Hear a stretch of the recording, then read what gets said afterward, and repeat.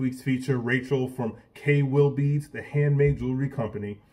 Followed up with her and spoke to her last week, and she is very, very happy with the results, the feedback, and the responses she's gotten since last week's feature.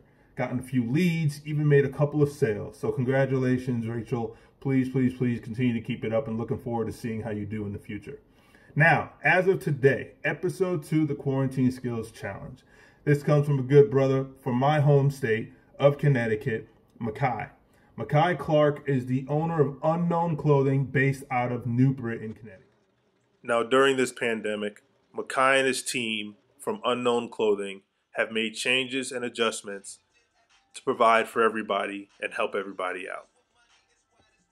They made handmade masks, handmade headbands for heroes, donating masks to first responders and frontline workers, donating masks to the homeless, curating PPE products to make it easily for everyone, including KN95 masks, hand sanitizer, plastic gloves, Clorox wipes, and more. Now don't forget, Unknown Clothing is still a clothing store. So during these times that we're in, they have major deals and major sales for all those that need different clothing attire during this pandemic.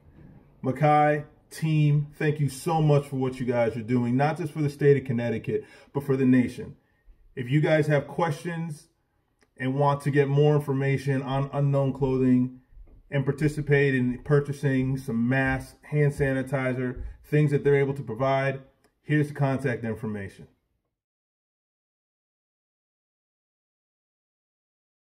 Thank you guys so much for tuning in to episode 2 of the Quarantine Skills Challenge.